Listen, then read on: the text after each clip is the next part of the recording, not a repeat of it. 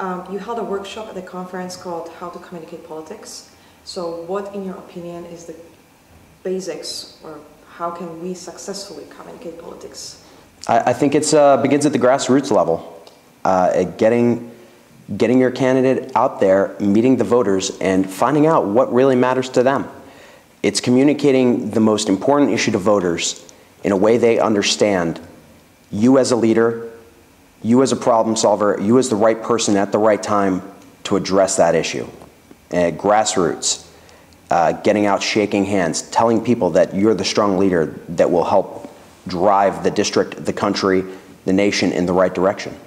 And communicating that is, for any campaign, difficult, but it involves a lot of hard work on the individual level, whether it be through television, internet, YouTube, through university programs like the program the American Center put on Masaryk University. Mm-hmm. Very good program because it helped educate the future workers of campaigns.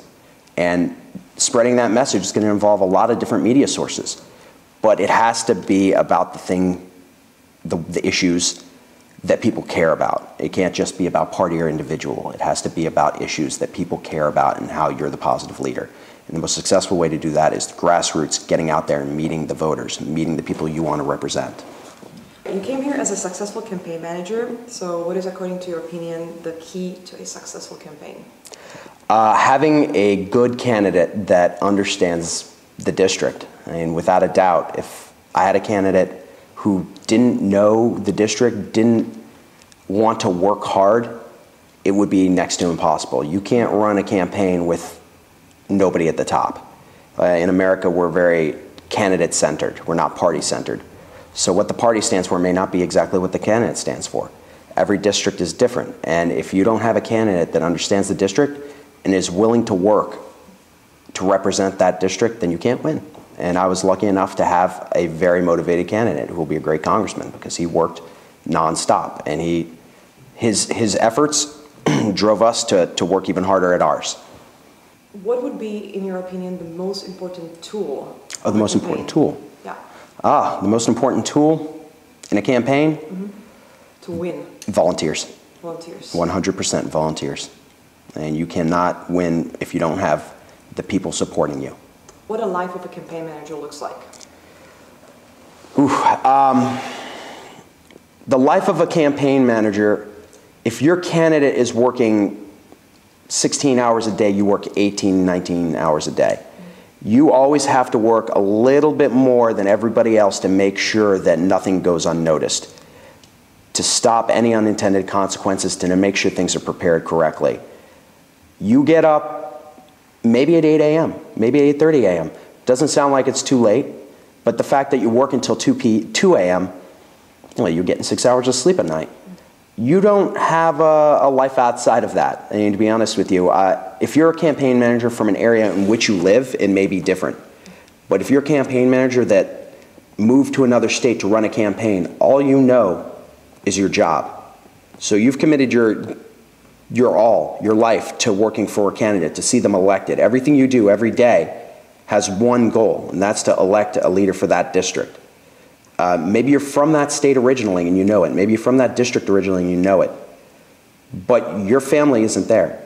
Your life isn't there. You're staying at a house, maybe a relative's place, sleeping on a futon, eating fast food. The amount of pizza a campaign manager eats would kill a normal human being. Drinking soda, cases of Diet Pepsi a week. Coffee is your lifeblood.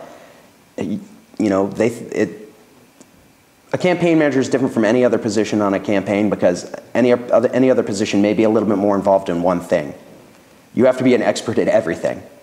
And you have to make sure everything is running smoothly. You have to make sure your candidate is prepared. You have to make sure the mail is going out on time. You have to make sure that you're hitting your targets for doors walked. You have enough volunteers. You're doing the strategy. All of that is very time consuming. There's no weekends in a camp. Like a weekend, oh, let's go out and have lunch, relax, sleep in. My Monday looked just like my Saturday and my Friday and my Sunday. Every day was a weekday for me. Weekends were even more important than weekdays. because you had a greater opportunity to reach people. So I worked harder on weekends than I did during the week, which isn't, you know, instead of 14, I'd work 16 hours. It was a lot more effort on the weekends. So you're go, go, go for however long you're on the campaign. I spent 5 months working nonstop. I think I got away for 2 or 3 weekends the whole entire time, just because if I didn't, I would have burned out completely. If the campaign had gone for another 2 months, I probably wouldn't be here right now. Well, apparently I'd still be on the campaign, but I'd also be in a very sickly state. It's a lot of activity, but that's how you win. You have to commit your all to electing a candidate you think will represent the district, and it's a tough life. It really is a tough life, but it's very, very rewarding, because in the end, when you win, it makes all of that hard work worth it. I think of it, the closest thing you can come to military service is serving as a campaign manager, because the pressure is very, very intense. From different topic, many Czechs seem to be quite puzzled by the phenomenon of the Tea Party. So could you tell us what, in your opinion, are the prospects of this movement? In the Czech Republic? You in a Czech Tea Party? Well, we don't. Would it be the beer party? No, I mean in the United States. In the United States? Yeah. I think the Tea Party is a fantastic movement. I think it'll be sustainable. I think it's more local than it is national. The Tea Party rose out of what was a national discontent on the local level. Individuals who came together under different groups, different banners, to represent the disaffected, those who felt like things were being done they didn't approve of nationally, but they wanted to change things locally. And I think that the prospects are very good for the Tea Party. And when they organized on the local level, they were extremely effective, and they helped propel many candidates to victory. We relied upon their support intensely. They provided a number of volunteers who were very, very motivated, who wanted to get out there and change things. On the national level, I don't think they're an organization that wants to go in a national direction. They want to be independent, and to be co-opted by any banner, Democrat or Republican, isn't in the nature of the Tea Party, let alone to have a nationally organized Tea Party. They want to remain localized, and I think that's fantastic, because it allows them to keep an eye on everybody. It lets them be that check and balance to the candidates they've elected.